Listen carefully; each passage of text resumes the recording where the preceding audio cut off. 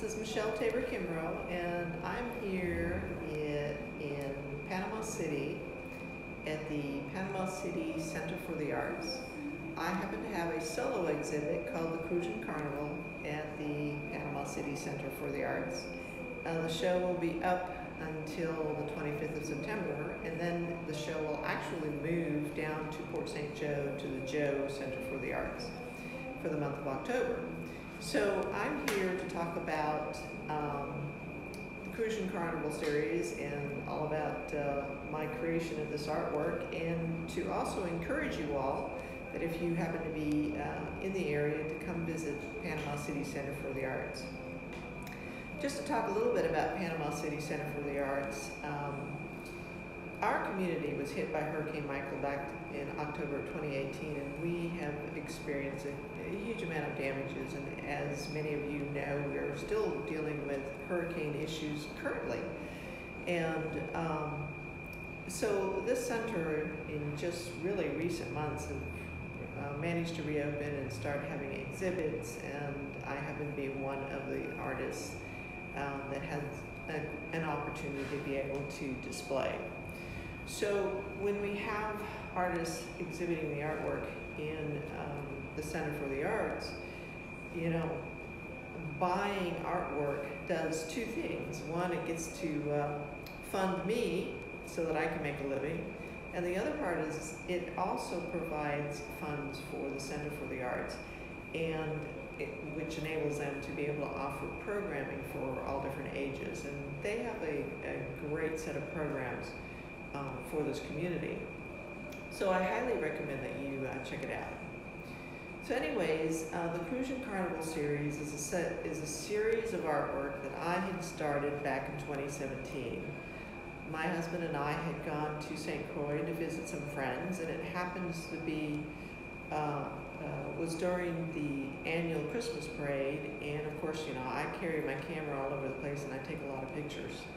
And the imagery is from those parades. The Crucian Carnival series reflects the community of St. Croix. So the painting that I have here is True Hostess Callie, and she's one of the earlier pieces that I created. And she was created with using the method of paint pouring. So all of the artworks that is in this exhibit are made of watercolor. And that's what I primarily paint with, though I also paint with acrylics and oils.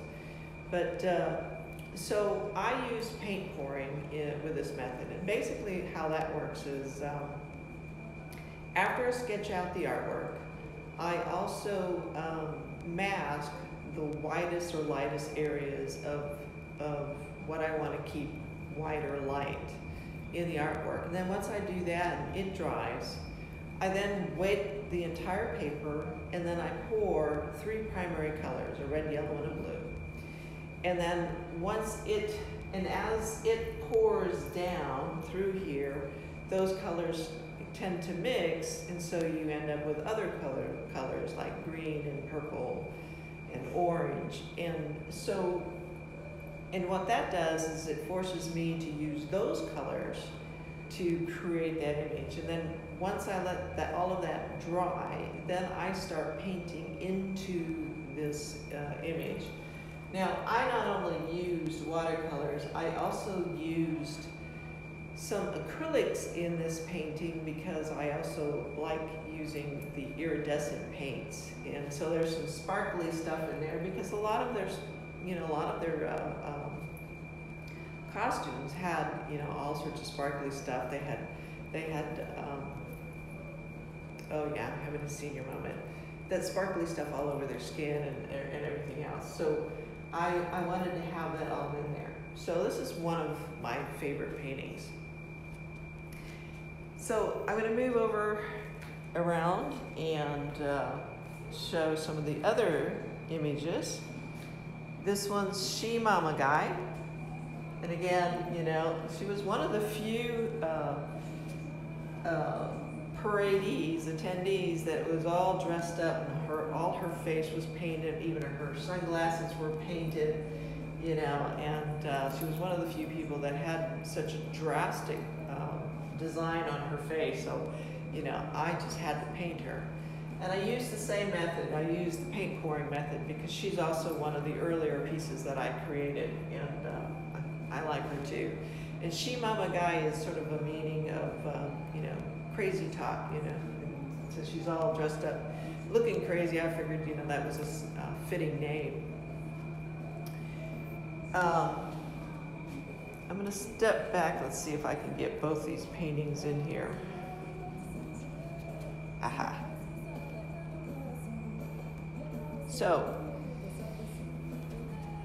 this painting here is called Life's a Carnival.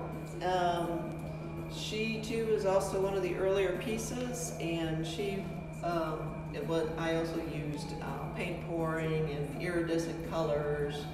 So when you look at this piece at different angles, it shimmers a little bit, and to me this emulates the whole carnival feel of that. In fact, I have her on my t-shirt, and one of the cool things about my website, which you can go to my bio and it'll take you right to my website, you can get this image either as a print, you know, whether it's on acrylic or metal or canvas, or you can even get it on a t-shirt or a mug, or, you know, or even a coaster. So I have a lot of other abilities. But this is also available. The original is available. And by the way, this is what I call a half sheet watercolor, and fully framed, it's $1,200 for that piece. These other two pieces, and I'll just have to move this so you'll be able to see them. These are actually very new.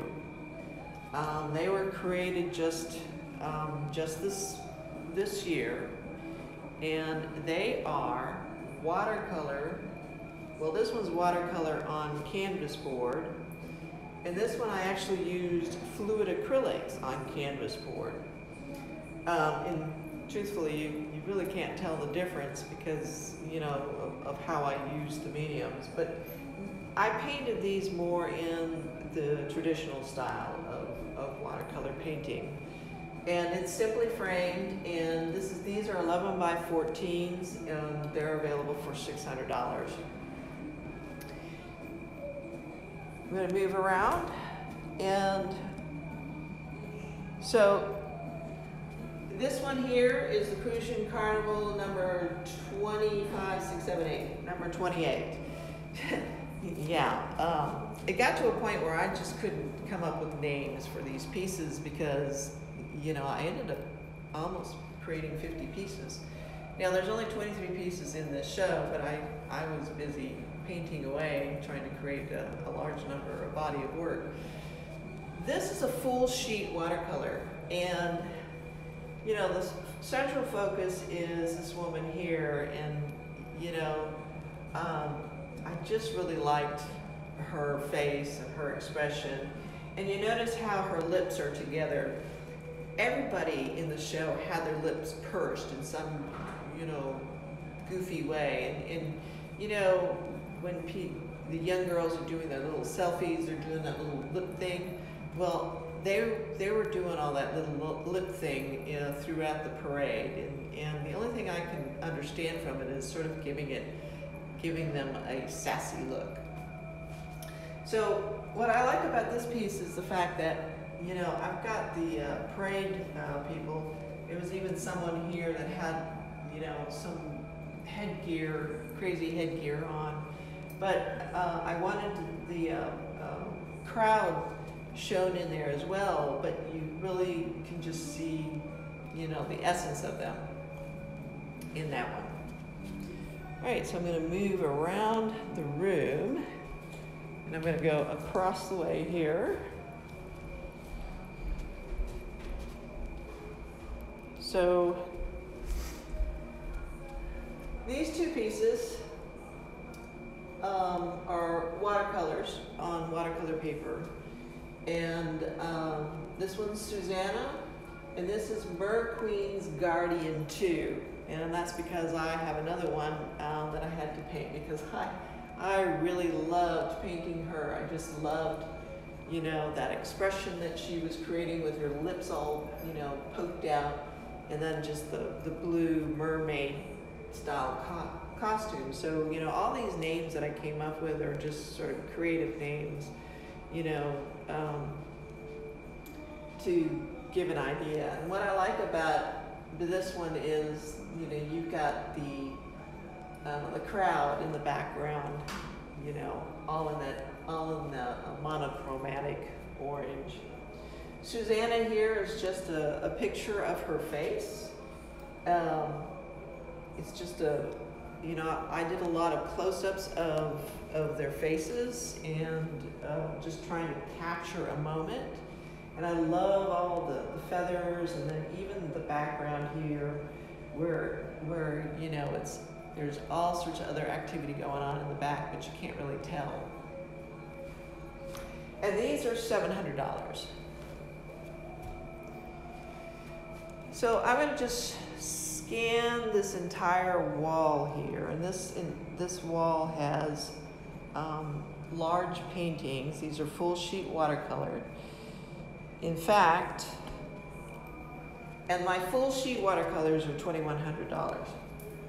And so, like I said, Panama City Center for the Arts, you know, if you purchase one of my paintings, not only do you help me make a living, but you also help, you know, Panama City Center for the Arts be able to offer additional programs, you know, because they get a percentage of it. This painting here, you know, is a troupe of women, and all of these women were heavy set. They were all buxom ladies. And so they had all the beautiful green going on, and I just had fun, you know, with the watercolor. Because the nice thing about watercolors, you could just let it go and throw in different colors, and it creates all this fun, crazy stuff.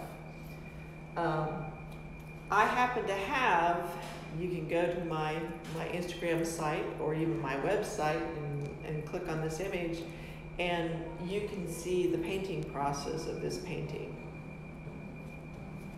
The next one also, I have this one also videoed of the painting process, and I painted both of those images in two different ways. This painting I painted more in the traditional way, where I worked on an area and moved my way throughout the painting. Whereas this painting, I painted this really fast, very loose, very direct, and I basically started with all of the background first, and I literally painted it. And you can watch that on the video and actually see how I painted that process. And once I did the whole background, then I worked on the characters. This guy here is called a Moku Jambi, basically like a spirit kind of person. And then of course you got the paradis. And this is an image that actually I sort of melded at different pictures to be able to come up with this scene. And I had a lot of fun painting it. And it too is $2,100. This one's Princess Tanisha. And all of these paintings are brand new, you know. She was 2020, the latter part of 2020.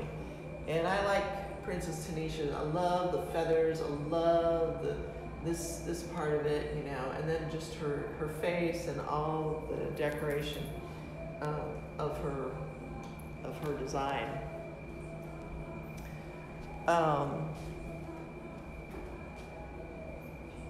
This one here is also painted in the traditional way of watercolors.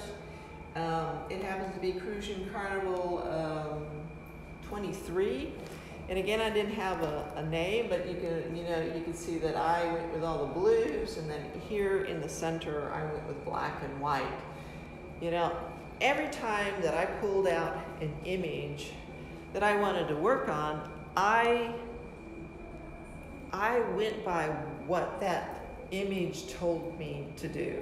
I mean, that feeling that I got, you know, how I wanted to express that image.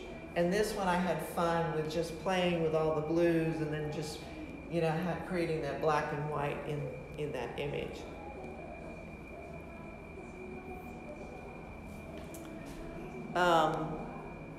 This one's Jasmine, and Jasmine, I love just this whole part of her, you know, and the fact that her feathers go all the way up in there, and you got some of the parade attendees that are in there, in just how that light just hits her face, and you can just see, and she has her lips all pursed as well. It's pretty cool.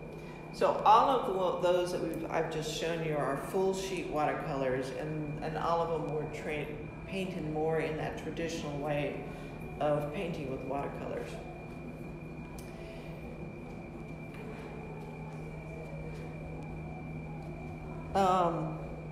These are watercolors with watercolor paper. Now let me set this down here and see if I can see it all.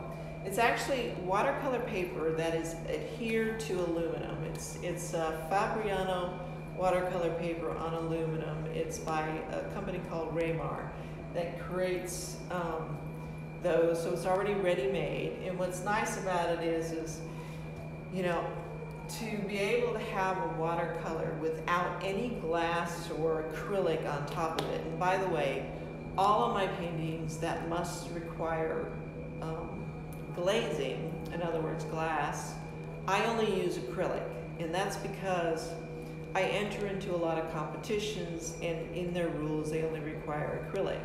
Well, the nice thing about acrylics is it's very light, and it makes it real easy for carrying on framing.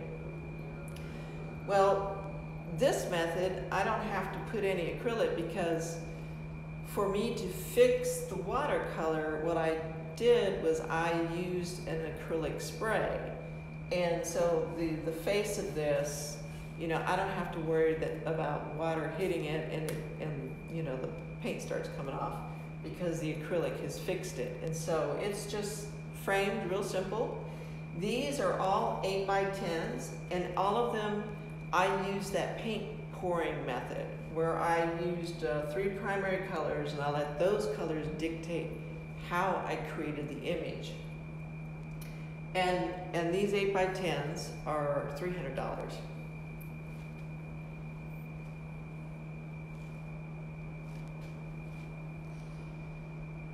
So these two paintings are 12x12 watercolor on canvas. So now painting on canvas, canvas board, clay board is very different from painting on watercolor paper. Watercolor paper accepts the paint, and will absorb those colors, and it will fix on there. But watercolor on acrylic and canvas, or on canvas or canvas board or clay board, the paint doesn't absorb into it. It sits on top of it. So now you have to paint in a different way. And basically, the way I paint on it is very direct. I literally lay in all those colors, and I have to get my values right then and there. If I go back into it, I have to be very careful, because I can literally lift all that color off, and you'll see the white of the canvas again. So in order for it to be framed without any glazing, again, I fix it with an acrylic. So it's varnished, and it's framed in a 12x12 frame. Actually, it's a deep frame, so this is a little deeper than all the other frames that I've been using. So this one's called Ember, and this one is called Dinah. And I really like Dinah because of all, you can see the parade people inside. I just like the coloring and everything. And these are $600.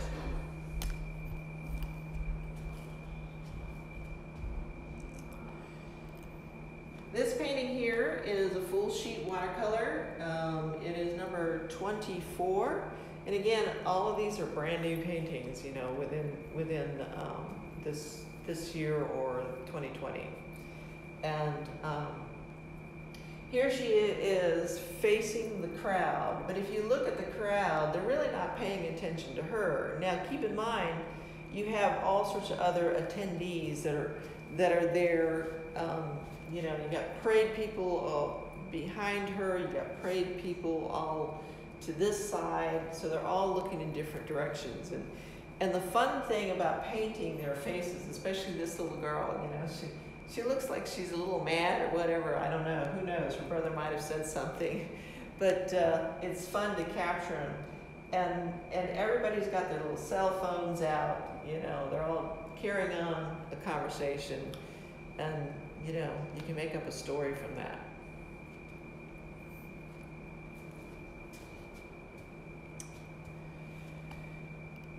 These are also 11 by 14 watercolor on a canvas board. And again, you know, I was able to varnish it so that it doesn't have to have glazing. Again, you know, this is a couple. This is number 26, and this is number 22 in the series. And the last two that I have in the show, see if I can get this in here. This one is Zariah. Now Zariah is an 8 by 10, and she is on watercolor paper. She's on that Raymar board where it's watercolor paper with that's on aluminum.